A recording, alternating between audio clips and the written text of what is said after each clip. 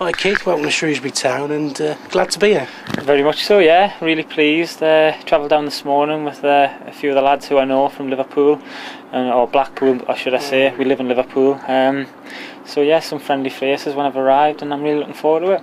I suppose it's like a new challenge as well because at Fleetwood not involved this season so far. Yeah, absolutely. I mean, I got injured in pre-season, I needed a double hernia which didn't help my situation. And so yeah, I've been kicking my heels the last couple of months. Haven't played any football really, just been training. So yeah, I'm looking to come in and hopefully, obviously come to the end of the season. I'm going to try and help as much as I can, and which has already been a successful season so far. Hopefully help the lads as much as I can. I suppose it helps coming into a team where you know some of the players and also some of the management with Mickey and Jacko. Yeah, definitely. Obviously played against the manager a few times back in the day, and Jacko was my captain at Blackpool when we got promoted back in 2007. So yeah, some familiar faces, and I'm looking forward to getting started pretty quickly.